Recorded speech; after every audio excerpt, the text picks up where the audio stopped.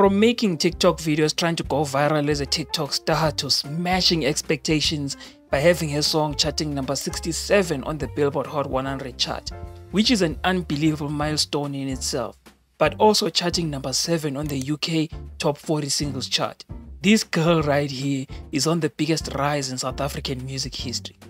Yes, I know you are all yelling Master KG Jerusalem at the back of my ears, but hear me out. We are talking about the Billboard Hot 100 chart, the one from the United States, right? Okay, maybe some of you don't even know what Billboard Hot 100 actually is. Let me quickly explain that. The Billboard Hot 100 is the music industry standard for the recording industry chart in the United States. It's published weekly by Billboard magazine, and chart rankings are based on sales, online streaming, and radio plays in the United States. From my knowledge about music, the Billboard Hot 100 chart is the most prestigious weekly chart in the entire world. If you chart on the Hot 100, then you have definitely hit it big in the music industry. Because we all know the United States is the Mount Rushmore of music at the moment. The second most prestigious chart in the world is the UK Singles Chart. This has always been the way of the music industry since before the age of the Beatles and the UK invasion of the United States music scene. The US chart comes first, then the UK chart follows behind. These two places are where every musician wants to blow up, technically. Let me make a quick example. Bad Bunny has been the biggest Latin music artist for years now, and he has been dominating global charts, but until his album charted number 1 on the Billboard 200 chart with massive units, people didn't give him the global superstar status, the kind of status that you see on people like Drake, Ariana Grande, and Billie Eilish. Anyway, back to Tyla.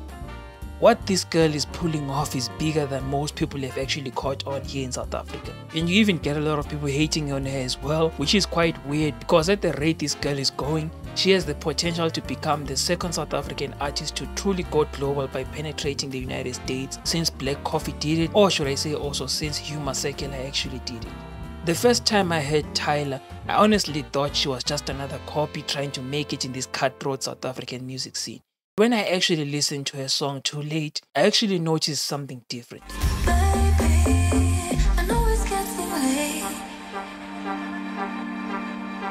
We're at the peak of the amapiano genre, and this specific song didn't sound like an amapiano song.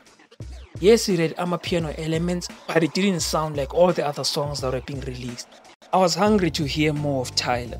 I wanted to eat up all her music, but like most artists that blow up too quickly, there was no music for me to actually eat up. Or should I put it in simple terms, there was no music for me to actually find and actually listen to. I was completely disappointed. If I speak honestly, I waited weeks turned to months, months turned to 2 actual years, and there was no new Tyla project buzzing in my ears. So I actually gave up on Tyla and started to view her as maybe she was probably a one-hit wonder. Tyla didn't really hit my radar until sometime few weeks ago when I actually decided to search her name, and imagine the shock when I realized this TikTok star and someone I was viewing as a one-hit wonder had actually released more than 3 more hit songs.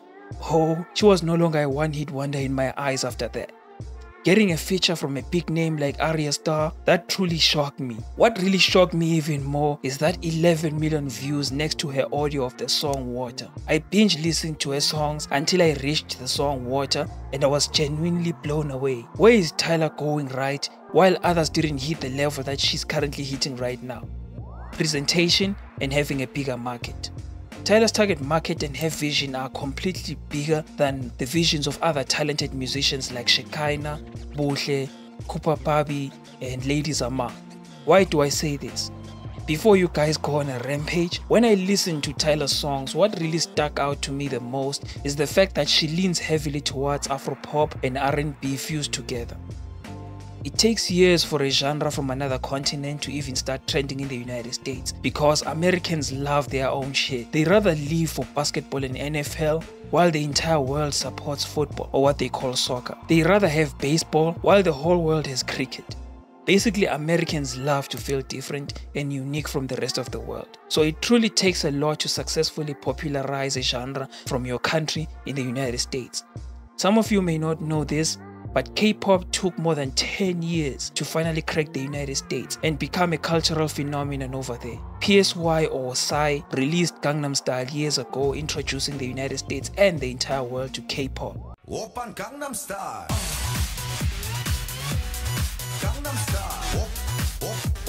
But it was only until BTS and Blackpink came around with back-to-back viral moments or back-to-back hits that K-pop truly started cracking and eventually popping in American charts, especially the Billboard 200 albums chart, which is actually harder to crack than the Hot 100 chart. So what I'm saying here is the Amapiano genre is being introduced to the United States and slowly gaining momentum, but it takes something more special to successfully have a genre becoming popular in the United States. Just as Afropop required Burna Boy, Davido and Wizkid blowing up insanely in the UK and then getting a few Drake and Chris Brown features before successfully becoming extremely popular and household names in the United States. Wizkid, Come Closer.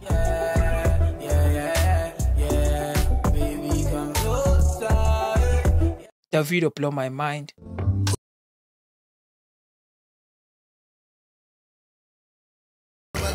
Burna Boy, Hold My Hand. Whenever I'm broken, you make me feel whole. Whenever I'm lonely. Basically, Afropop really had to get massive names to bring prestige to the genre in the United States. So Afropop at large has more prestige than its subgenre Amapiano. Cooper Puppy went into a subgenre and thus becoming extremely popular here in Africa and slowly penetrating the UK. Buhle as well is a similar case as Cooper Puppy. It will take a lot for them to start climbing that ladder from being categorized in a subgenre from Afropop to actually being seen in a similar light that we see Afropop stars like Wizkid, Burna Boy, Diamond Platnumz and even Tyla right now.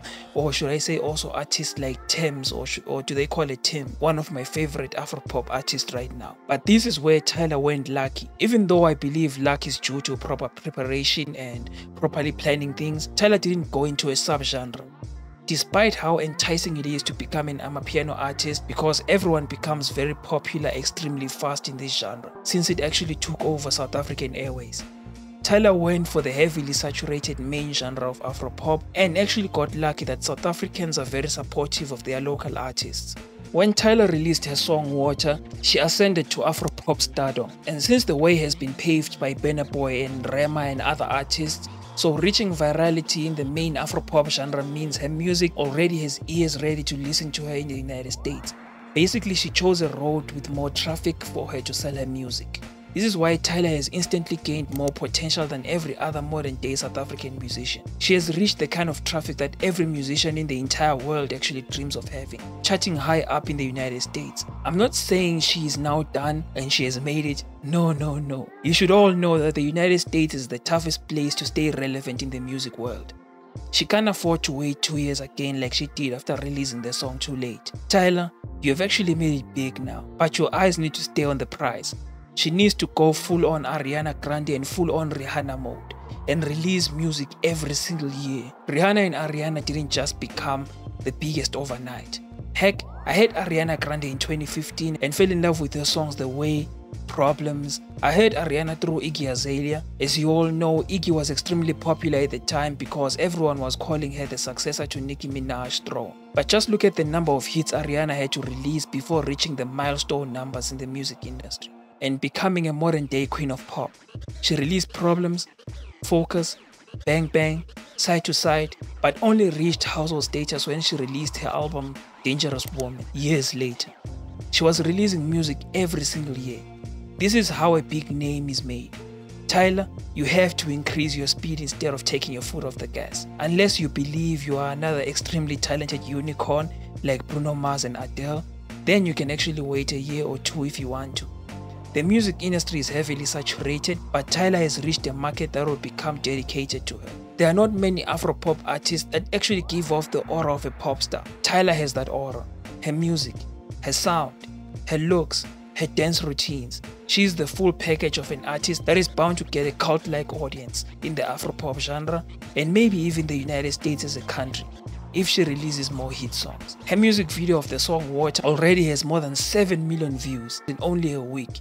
And I would love to congratulate Tyla for making it bigger than she probably ever dreamed of. There is more probably coming her way. She just has to keep her foot on the gas.